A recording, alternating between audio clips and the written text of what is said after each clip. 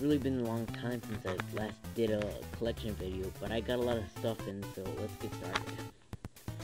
First, I got Tetris 2, which is a decent game. Of course, not as good as the first Tetris, but whatever. RC Pro-Am, it's a pretty fun racing game. Probably as good as at Rad Racer. And Excite Bike, pretty fun. And Goonies 2. This is a very underrated game. It's really cool. It's kind of like what was that game? Metroid almost. It's like non-linear. You can go to like it's like the overworld is like a maze, and there's yeah. And Bart versus the Space Team, which is, I think, a pretty good game. Well, not pretty good game, it's just a good game, but a lot of people hate this game because it's really hard. Well, let me tell you, I swear, I beat this game today for the very first time, and it wasn't impossibly hard, but it was pretty challenging. And speaking of challenging, Jackal, this game is hard, really hard. Got it for $3.99. Yeah, this game is hard. Probably just as hard as Contra, but you know Konami, they always make hard games. Double Dragon. This is a pretty fun beat 'em up. Not as good as Double Dragon 2, a bit better than Double Dragon 3. And now that I have Double Dragon 1, it means that I have the Double Dragon trilogy on the NES, which is awesome.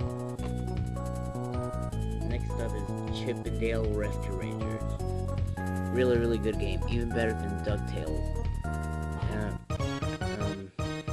it's a really fun game. Got these all for like pretty cheap. I got them all for I think it was 20 bucks on Craigslist. Yeah.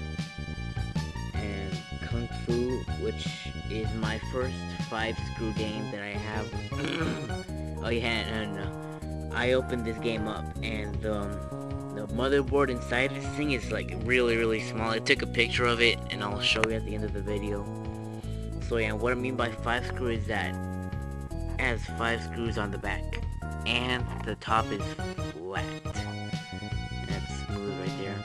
Not like any other game that has these little chips and has 3 screws up here, which I think is pretty cool. It'd be pretty cool if you guys shared what 5-screw games you have. So anyway, my favorite NES game ever, which is pretty cliche, but whatever, Mario 3. Yeah, finally got this game. I've been looking for this game for a really long time. And yeah, I got it for like $5 or $6 on eBay. Yeah, it's a pretty good deal. Now I have the Mario trilogy. Alright, the only Super Nintendo game I got was Super Scope 6. And you know what that means? That means I got the Super Scope. Oh yeah. Got it for 15 bucks, and I got it with the center. So yeah, that's pretty awesome. But there's a catch. It does not come with the actual scope, which really sucks, but whatever. The only N64 game I got was GoldenEye. Oh yeah, this game is really awesome. Just like everyone says, it's just awesome.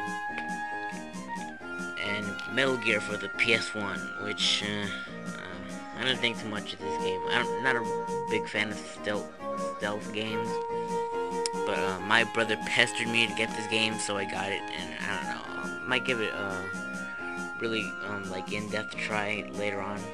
But 2 Sega Genesis games. First one, Aladdin, which is crazy hard. It's pretty good though. And World of Illusion starring Mickey and Donald, which is a really cool game.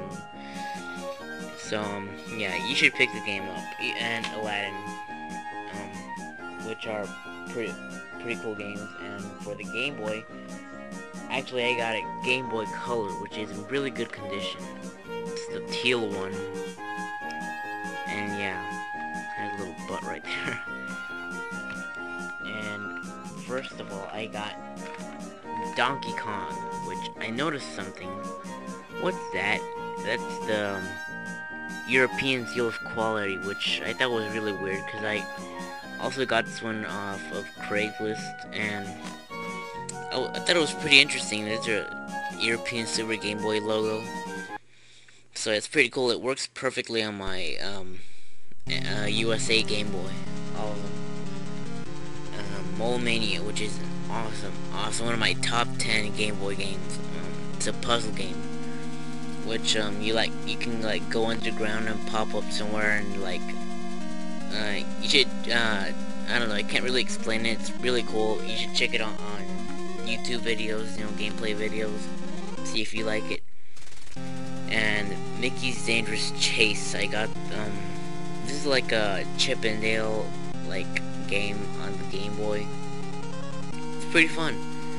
Yeah, I got it for $5 at Games Plus, which is a Houston only store. It's a pretty good store. If you're in the Houston area, you should check that store out. It's along Highway 6 and what was it? It's on West Oaks Mall along Highway 6. And now for the Wii, I got New Super Mario Brothers Wii. I got it the day it came out, like the morning it came out. Not sure if I was the very first person to get to the store and get this game, because I saw that they were just opening the box for it and getting out the copies for this game, and I was the first one to that store. Not sure if I'm the first person like in the city to ever get it, but whatever. That's pretty cool. Now I got a few accessories here. First off, the Game Genie. It's the gold version. And the best part about this is that I got it for $5 and it came with the code book. Now, what's cool about the code book is that it's the absolute latest version of the code book. Really late release, came out, it says right here, gosh, not sure if you can see it. There it is. 1994. That's what it says right there. You can't see it. Crap. Well, that's what it says right there. Comes with all the very last games for the NES. Comes with like Mega Man 6, Zoda's Revenge, Star Tropics 2. Yeah. Last thing is the NES Advantage, which it's really cool. I can like play Ninja Turtles 2 on it. It's like an arcade stick. The joystick is a bit stiff, sort of. A little, I don't know. Well, not really, but it's okay, but it can get annoying sometimes. So yeah, it's all my stuff I got now. Alright, hope you enjoyed. Thanks for watching. And in about a week or so, I'm gonna do a second one, because I got a few stuff in the mail. Well, actually a lot of stuff in the mail, so yeah. Check that out too. Alright, see you later.